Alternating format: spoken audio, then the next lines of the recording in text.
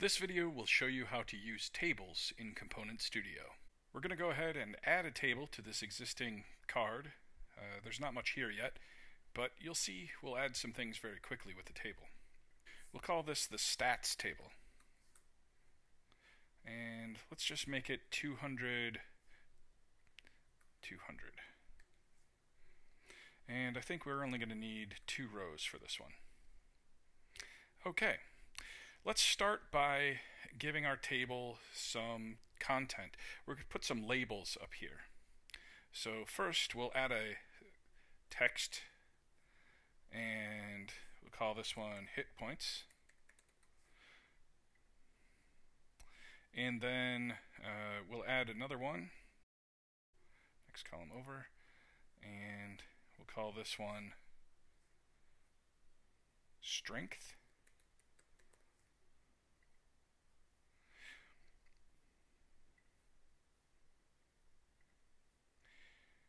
And then we'll add one more.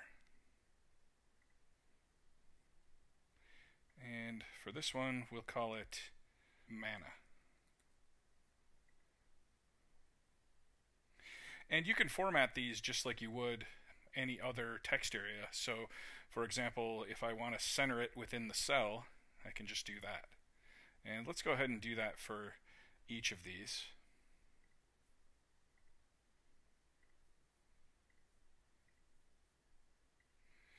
Okay, we'll want to go ahead and actually put some values in down below that. So let's go in and add another one. Let's go back to column 1 and go here. And so now we're putting some text down here.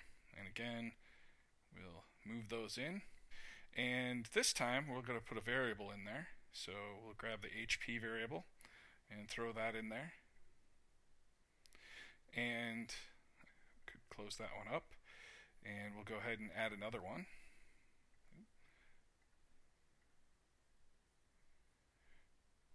And you'll note that as we're adding these here, it's using Cartesian coordinates. So the upper left corner here is 0, 0, then it would be 0, 1, 0, 2, 1, 0, 1, 1, and 1, 2.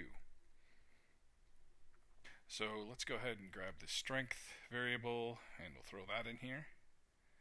And you can see how easy it is to just very quickly whip up a table using Component.Studio.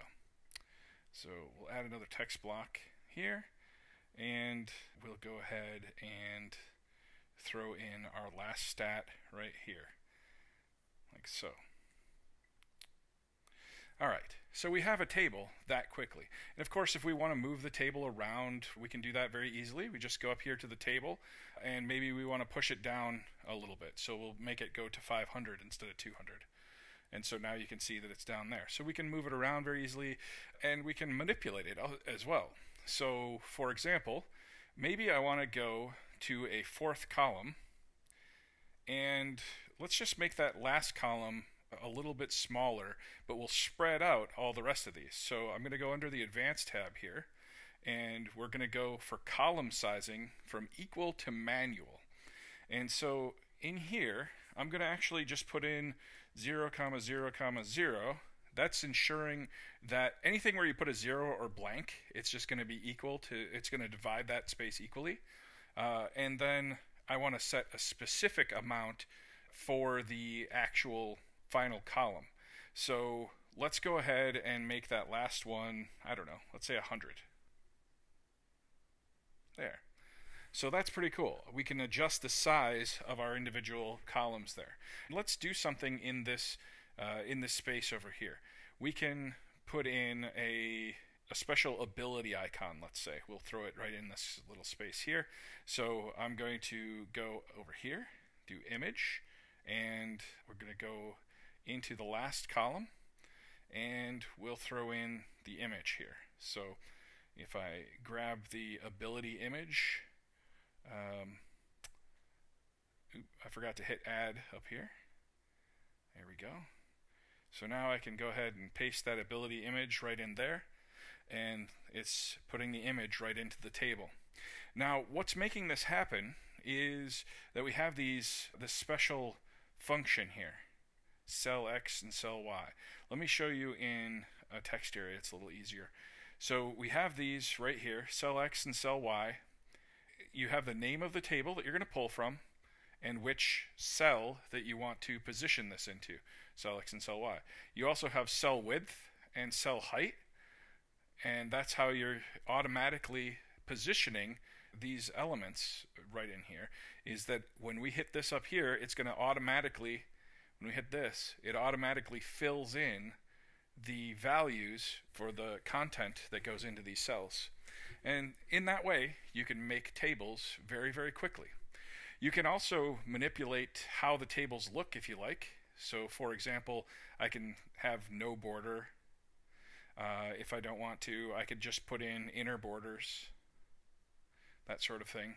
I could just put in a row, like so.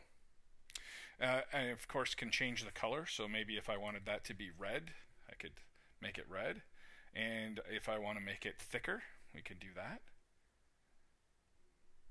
And we can also change the amount of padding that is in between each cell. So right now I have I have 10. I could make that 0, and there would be a little less padding. I could make it bigger, so. And if you want to see the padding, even though you're setting up your borders a specific way, you can actually turn on the outlines, and then you'll see what actually everything is looking like. So if I set this down to 0, you'll see that you only have the cells there, and then if you set it up to 10, you'll see where the padding actually exists in each of these cells. Perhaps the best thing about using tables in Component.Studio is, just like everything else in Component.Studio, when you design one thing, you're actually designing everything else. So for example, we've designed this necromancer, but we've also designed this rat and this zombie. So that is tables in Component.Studio. Thanks for watching.